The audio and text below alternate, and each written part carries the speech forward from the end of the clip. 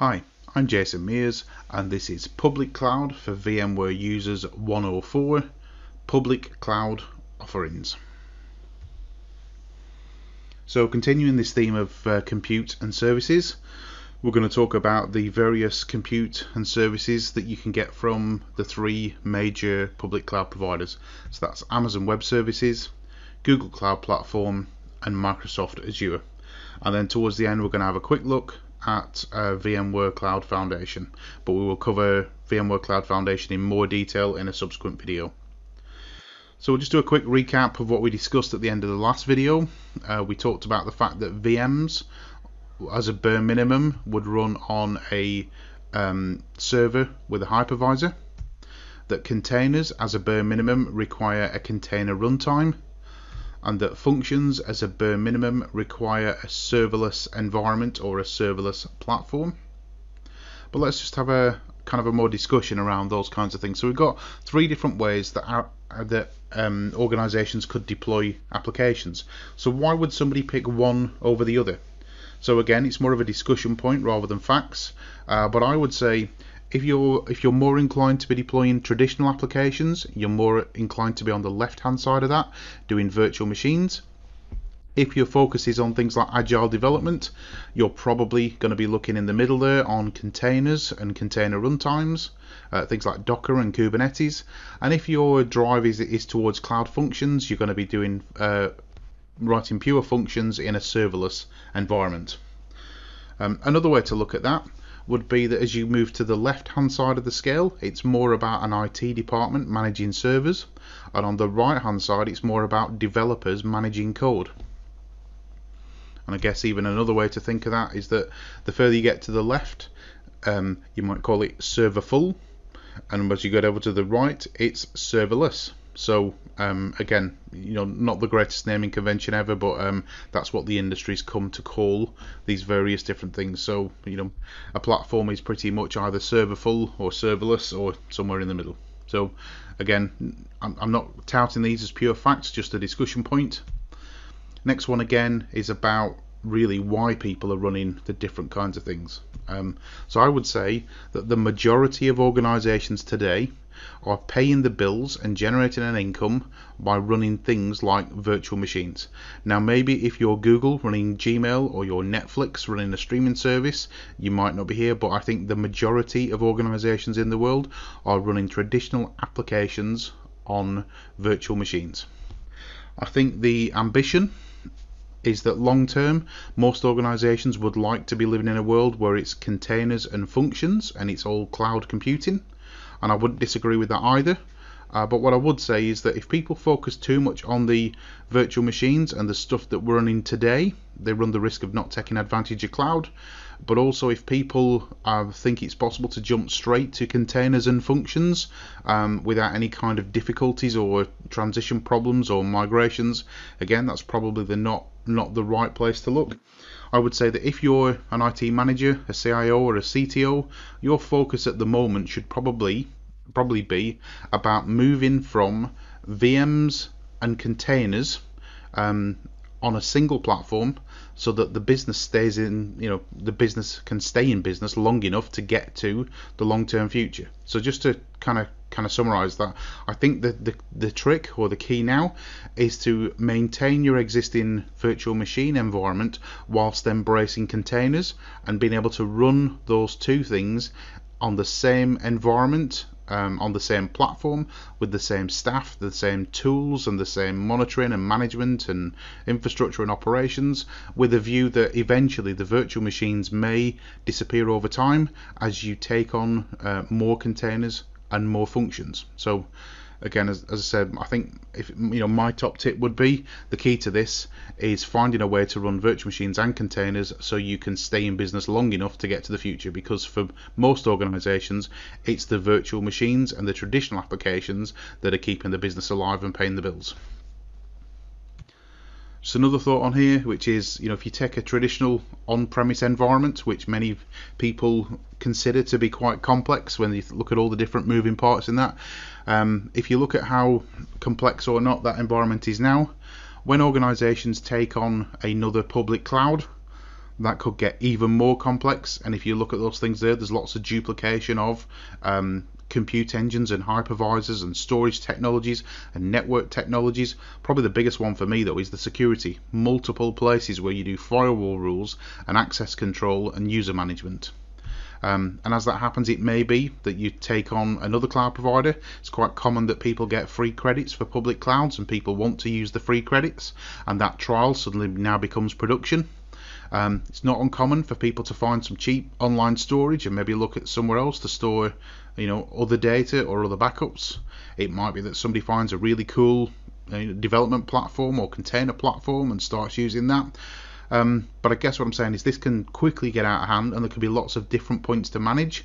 It's bad having lots of points that you know about, but it's even worse having ones that you don't know about. And it might be that if you can't keep up with the speed of the developers, that the developers find a way around. Developers are quite resilient in that. They're like water, that they'll find a path round, or they'll find a way around if they don't get what they want.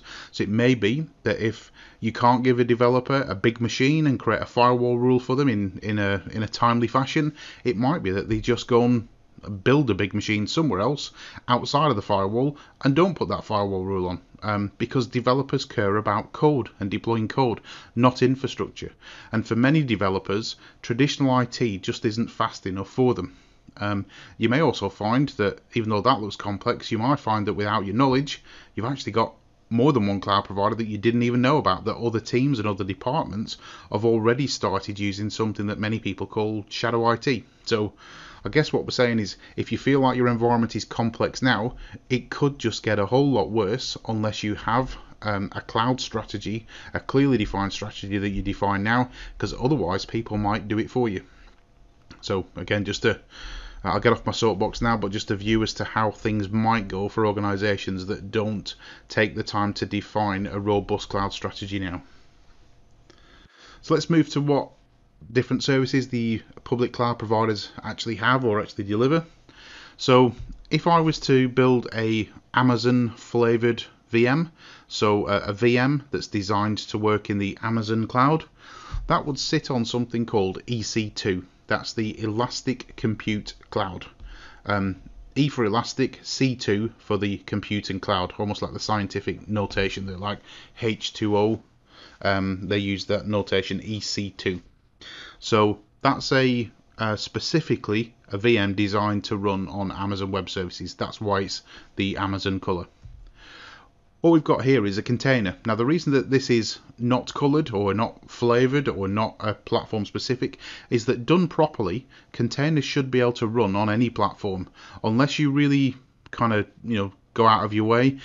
Most containers should run anywhere, and that's one of the great things about them, that they are not platform specific. So these containers don't have a color because they're not specific to a particular platform. And if you're going to run a container on Amazon Web Services, the chances are you're going to run it on ECS, the Elastic Container Service. The next step on from that would be functions, and these are Amazon flavored or Amazon specific functions.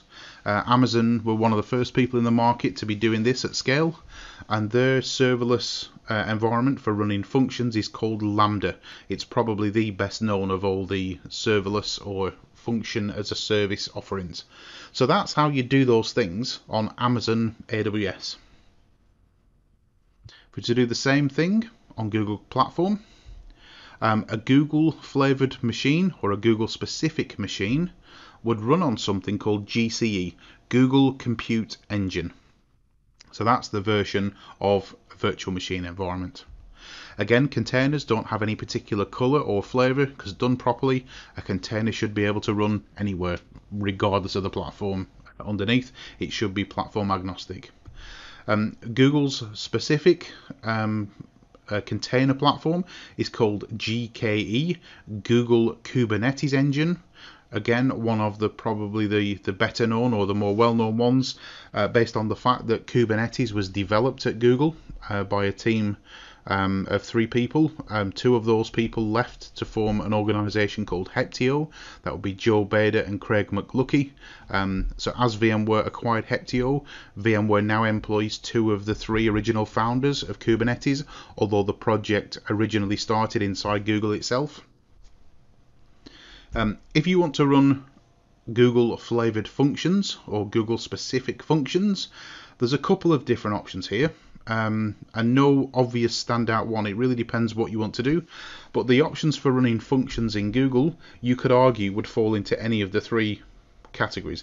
It would either be Cloud Functions, App Engine, or Cloud Run. And again, not really got time to go into the detail here, but just that functions would probably be done on one of those, but there isn't an obvious first choice. If it was something like AWS, beyond a shadow of a doubt, you would go for Lambda, but Google, a couple of different options there. If we now move to Microsoft Azure, if you were to run an Azure flavored or an Azure specific VM, that would run on Azure VM or Azure Virtual Machine. If you were to run a container, again a common theme here, containers done properly should not be flavored or platform specific. A container should be able to be deployed anywhere. Microsoft Azure's version of this is AKS, the Azure Kubernetes Service. Microsoft's flavor of functions or Azure specific functions would sit on either Azure Functions or their app service. Again, not an obvious choice here. It could be either of those two things. But as you can see, you can run all of the things we talked about, VMs, containers and functions, on all the different cloud providers' platforms, but there are different names and different technologies for each of those, and most of them are coloured or flavoured, as in they are only designed to run on that cloud provider's own specific implementation. So I'm just going to show you something now. We're not going to cover it in this video. I'm just going to give you a sneak peek of it. But there is a way to run VMware VMs, the things that most people already have now, the things that are paying the bills, natively on all public clouds. So it uses something called VCF, or VMware Cloud Foundation. And the very quick version of what that is it's a bundle of vSphere, vSAN and NSX as the core components, with the ability to run vRealize on that as well for the operations part.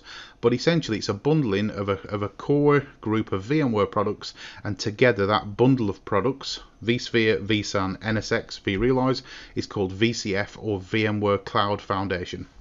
Now the reason that that's important is that Amazon have a version of VCF. So this is Amazon servers running the VMware Cloud Foundation software stack. So that's Amazon servers running bare metal, so not on top of any other hypervisor. vSphere is running directly on top of Amazon servers with vSAN, NSX and vRealize as a service called VMC on AWS. So the VMware Managed Cloud on AWS. There's a similar offering from Google. So Google also run VMware Cloud Foundation, vSphere, vSAN, NSX, vRealize on top of their infrastructure and their hardware, and that is called the Google Cloud VMware Engine. And another similar service from Microsoft Azure. So Microsoft also run VCF, vSphere, vSAN, NSX, vRealize on top of Microsoft hardware, and that is called the Azure VMware Solution. So what that means is, if you've got the majority of your business running on VMware virtual machines in that file format, it now means that it's possible to run those same VMs on a Google public cloud using Google Cloud VMware Engine. So these things are now portable. They can be moved around. You can do things like a move or a migrate or a vMotion, but you now have a single platform to manage, but it now spans multiple different data centers and cloud providers. And because it's the same file format and the same technology underneath, I could even move something from on-prem to a cloud provider, and I can move them around however I see fit without any re-architecting or kind of changing or migrating or doing any kind of difficult work underneath. The VMs will run natively on multiple data centers and cloud providers. So that's a sneak peek of what's coming in a future video. I'll just move now to a summary of this one, which was kind of elevator pitch moment again. If somebody asks you which companies are behind which cloud platforms, would you be able to tell them? So just something for your own amusement. Just 3 questions. Who runs and operates GCP? Who runs and operates AWS? And who runs and operates Azure? And next time, we'll be talking about that thing we mentioned just before, VMware Cloud Foundation. So the next video in the series is going to be 105, Computing Resources and Services, VMware Cloud Foundation, or VCF. And this is how you're able to run existing virtual machines that most organizations already have, that are running the key services on multiple data centers and multiple public cloud providers without having to re-architect or rework any of their existing investment. So that was video 104. Thank you very much for your time, and I hope you found that useful.